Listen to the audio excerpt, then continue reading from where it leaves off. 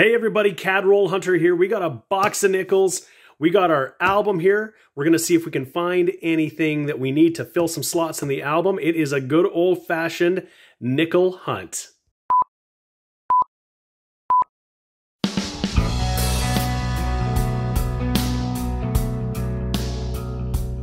Hello everyone, this is James and you're watching my channel, CAD Roll Hunter. That's right, we have 50 rolls of customer wrap nickels. We've got our album here, our Lighthouse Vista. If you have watched our last episode, incredibly, we filled this 1929 slot with a King George V, the first I have ever found. But our album needs a lot of help. Of course, there are a whole bunch of other King George V slots. It's not as likely that we're going to fill any of those today. And we have a bunch of King George VI slots, starting with the 1937s, that we need filled. A lot in the 30s and the 40s and still into the 50s. So there's lots of stuff that we could possibly find. We also don't have a 1970 yet, so that might be in here. Well, we got our nickel cup out and ready to go, and all we need to do is start looking in these rolls to see what we can find. I'll also just mention that I picked up these nickels in a nearby city that I've never gotten coins from before at 3 different banks to get 50 rolls. I was out of town. I felt this was a good chance for me to see what was out there. So I have no idea. You just never know when you go to a bank if you're going to get totally circulated random coins or if there's another coin roll hunter in the area who is using that as their dump bank. Hopefully not, but we're spread over a few banks, so really hoping that we're going to find something good here. We'll know soon enough. Roll number 1, just the 3rd coin. It didn't take us very long to get our first foreign find for the board. It's just a US 1984. Nothing crazy special about that, but it is a foreign coin, and not a bad looking one at that. So our first find of the day. Roll number 3, and we're going to have our first older Canadian find. It's an Elizabeth Laureate portrait. We'll flip it over. It is a 1964, and it doesn't have the waterline, the extra waterline that you would be able to see there. So we're always looking for that, but that's our first older Canadian for the board. We're in roll number 5, and we're going to have something interesting here. This is going to be a 1940s King George VI. We know it's 40s because it says et ind imp in the legend, and it's been holed. I've never seen one like that, but somebody's put a hole through it. We'll flip it over. And it's a 1941, and I'm not sure if we need this for the album. We probably do.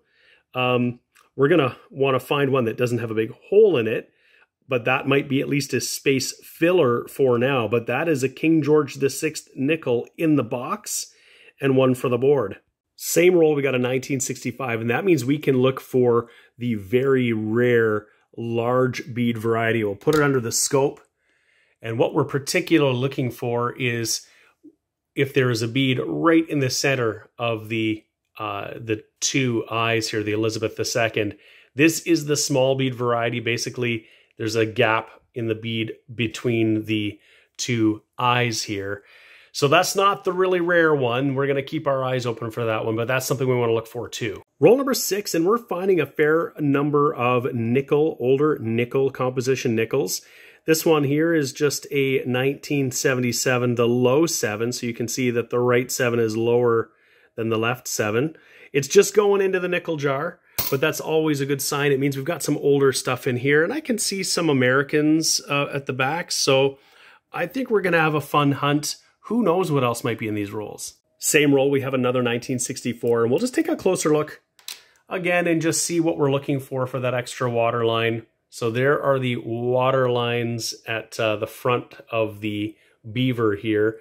And what we're looking for, of course, is the die crack that goes across from the log and the designer's initials to the rim that looks like an extra water line. And I haven't found one yet, but we're going to keep on looking. Roll number 15, and we're going to have us another find here because there is a 12-sided edge. I didn't even notice it when I put them down, but this one is a 1960. Roll 17 brings us another 1964. This one is our 3rd of the box. Same roll, and we have just found something pretty awesome. Got this 1999. You can see this is in great shape, and I flipped it over, and it has the P composition mark. This was issued only for testing. It was not a circulation coin. I've never found one of these before. This is the first time. This is pretty awesome. In an MS65, this would be a $15 or so coin. If it was as much as an MS67, it would be $90. I don't think that's what we've got here. You can see there's some circulation marks. It's probably more like an AU. But this is a 1999p, only issued for testing. I don't even know what the mintage is on these. I'm going to have to find that out because it's not listed in the Charlton guide. And this is incredibly low mintage, I believe. And again, not intended for circulation. This is an awesome find. Roll number 18, we got a good looking 1981. This is a possible upgrader. It's got some scratches, but I think it might be better than what we've got in the album. Circulated for sure, but we'll have a peek later. Roll number 22, we got our first 1990 of the hunt. So we're going to throw that up and see if we have the bare belly, which we do not at all. We would see some dye deterioration or over polishing, resulting in this fur not being very well defined at all or completely gone. Not the case. Roll number 27, and we found another 1999p. Okay, a little bit different. This one's a US, a 1999p. Not quite the same as that Canadian 1999p that we found, but it's another US nickel for the board. Okay, I just pulled roll number 28 out and put it in my hand, and look at what I see. There are a whole bunch of 12-sided edges, and then one here that looks like it might be something old. It could be a rusty chrome-plated. This roll in particular is going to be really interesting. So I'm going to put this down, and we're going to go through it and see what is in here. This could be exciting. Okay, well, a 2010 Ender isn't very exciting, and we've got some newer stuff here, but look at what we've got now. So that is a 1960 Laureate portrait, and then we're going to have a bunch of finds. A 1961, a 62, another 62, and then a 98, a 99. That's probably just going to be a regular 1999. But there's a bunch in here. A 60. So far, no King George yet.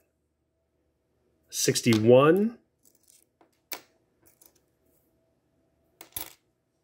Oh, there's a 71 for the nickel cup. Another 1960. That one looks really nice, actually. Much better than average. That could be an upgrader.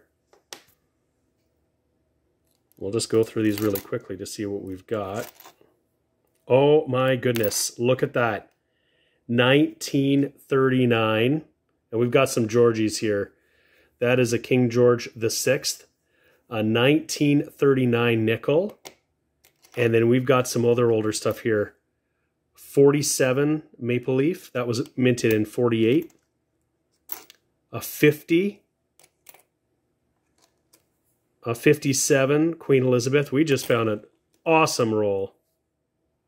Another 1960. We may as well keep looking here and see if there's any others. 1959, and this was absolutely a steel nickel, a 1952. I think we've already found this one, probably in a bit better shape, but I don't often find steel chromium-plated nickels. Another 61, 61, 99, just check that too. And then a 1962. Again, this one looks to be, well, it's got some scratches, unfortunately. And then that's it for that roll, but that was awesome. A 1939, a bunch of Georges and some older ones. I'm going to just sort of go through these again and kind of give a little bit of a roll wrap up here. Okay, that was absolutely crazy. In that one roll, we're going to have a whole bunch of book fillers because we have a whole lot of spaces, but we got that 39, a 47 Maple Leaf. We got a 50, a 52, a 57. One of the things we want to look for on the 57 is the bugtail variety. And basically it's like a dye chip on the tail of the beaver that made it look like a, I don't know, like a bug was on it or something weird. It doesn't look like we've got that here. It would be basically pointing down more from the end of the tail. So that's one thing we want to look for. And we've got a 59. We've got a whole stack of 60s. We've got 4 60s, and we've got 4 61s, and 3 62s. And there's also a double date variety, dye deterioration on the date in the 62s. We didn't find them here. I scoped them just a second ago. So I'm hoping that we've got more rolls just like this in here. Who knows? I can see a couple of wrappers that are very similar, but we won't know until we actually get in there. That was incredible. Very next roll, I don't see any 12-sided edges, but I do see a reeded edge of a dime there, so we're doing really well. It's a little bit of a different treasure this time. Okay, I pulled it out, and it's just a common 1992, so nothing terribly special. We didn't find silver in our nickel roll, unfortunately, but that's an interesting find. We're up 5 cents. Same roll, and we have got yet another book filler because we've got the low mintage 1970 that we didn't have in there yet. It doesn't look like it's in great shape, and I might be able to get some of this gunk off. I'm not sure exactly what that is, but this is only minted at about 5.7 million, so that's low mintage, and consider that many other Canadian nickels might be minted at 20-something to over 100 million. This is pretty low. This is a key date nickel. Roll number 30, and we've got our oldest American nickel of the bunch. It's a 1964. This one is out of Denver. We can see the D mint mark to the right of Monticello. This is our 11th U.S. nickel of the hunt. Well, I'm halfway through what is actually roll number 30 because it had fallen down in the box and I couldn't see it, but we've got another laureate portrait. We can see by the smooth edge, it's either going to be a 63 or a 64. Those are the only two laureate portrait years that weren't 12-sided. If this is a 63, it'll be our first one of the hunt. If it's a 64, it'll be our fourth 64. And it is our first 63. Roll number 33, and we're going to have a couple of finds because I just pulled up this 1990. Well, it may or may not be a find, but right behind it is a 1963. So that's a great find. But what we'll do is we're going to scope this 1990 and see if we've got the bare belly. And so we're looking at it, and I wouldn't say that this is necessarily the bare belly, but what you can see is right here is just the earliest phase, potentially, of that over-polished dye that would have created the bare belly version. Over time, more and more of this would have been exposed, but you can actually sort of see some like horizontal sort of striations there, which is really common on the bare belly. So I wouldn't say this is a bare belly. There's a lot of fur there, but this might be just the earliest stage of what would provide or present the bare belly. Roll 39, we've got a nice 1978. You can see it doesn't have a lot of circulation wear at all. It's hard to remember exactly which of our 70s and 80s might need to be upgraded because in our last couple boxes, we found some really nice ones, but we'll set it aside just in case this might upgrade what we've got in the book. We're in roll number 45, and that box has cooled down considerably. We haven't had another roll like that big one we just had. But I bring you in because we're going to have another dime, it looks. So that means we're up 10 cents for the box. That's our second dime. And that dime is just going to be a common 2000 Canadian dime in pretty circulated condition. Roll number 47, and we're not done yet. Laid these out a little more than a few coins in, and we've got ourselves another laureate portrait, and this one is another 1959. All right, well, that hunt is done. We went through 2,000 nickels, and we found lots of really good stuff. So I'll just do a little bit of a wrap up here. First of all, I guess we did really good in the nickel cup. It is half full, and if you consider all of our finds here being mostly nickel, we were probably 3/4 of a cup. That's really, really good. We got 19 US nickels. We got 2 Canadian dimes, so we're ahead of the game already. I set aside a handful here in the 70s and 80s that could possibly upgrade. We'll take a look in the album. But we did really good with our other finds. We actually had 17 laureate portraits in the 60s. You can see we got 4 1960s, 5 1960s, 4 1961s, a few 62s, a couple 63s, and 3 1964s. We also found 3 laureate portraits in the 50s, including a 57, not the bugtail, and a couple 59s. And we got some King George VI. We got a 50 and a 52. That's the chrome-plated steel. We got a couple in the 40s, that 41 with the hole, and that 47 maple leaf, which was minted in 1948. And our finds, of course, were this 1939, so a 30s King George VI nickel, and this 1999 test token with the P composition mark. Was not intended for general circulation. I tried to find some mintage numbers on these. These were actually given to the vending machine industry who wanted to be able to test real coins in their machines because they were changing the composition to nickel-plated steel. So after, and I couldn't find any numbers about how many of those were actually issued. Afterwards, though, the mint saw there were people were interested in these, and some of them kind of leaked out, and they ended up putting out 20,000 sets of these P composition mark test tokens or test coins. So this could very well have come from one of those 20,000 sets, which would be incredibly low mintage, or from those test tokens that were put out to the vending machine industry. We just don't know. And but either way, it's a really great find. And I almost missed it. We got that low mintage 1970 that we didn't already have. So we're going to look through the album. We're going to find out how many spots we can fill. And I have a sense that we're going to fill several because we got some stuff we haven't seen yet. So let's take a look and find out how we do. Well, we had a very productive hunt today. We were actually able to add 7 coins to this album. And we've been kind of stagnating up until, of course, our last hunt where we added that 1929.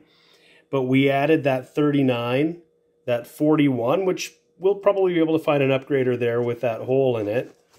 We also added the 47 and the 50. And then on the next page, we added the 57 and we added the low mintage 1970. So that was a great bit of work on the album. In addition, we were able to upgrade a bunch of these coins that we had in here earlier. We upgraded the 59, the 60, and the 62, as well as a 78. So we had 4 upgraders. So 7 new spots filled and 4 upgraders. Plus, oh, I've got to say we had 8 because we also had that 1999p test token. So that is fantastic. We now actually have 78 of 117 spots in this beautiful Lighthouse Vista album filled. Plus we've got 4 other coins. There were 3 variations that didn't actually have a slot, plus our 1990 bare belly. So we are doing really well. We've got 82 coins in the book, but 78 of 117 marked spots. So that was fantastic. If you've enjoyed this hunt, please give it a thumbs up. Please subscribe to my channel, CAD Roll Hunter. If you haven't yet done so, I'd really appreciate that. And hit that notification icon so that you can see when my new videos are coming out. I have videos coming out all the time. Thank you so much for watching, and we'll see you again soon.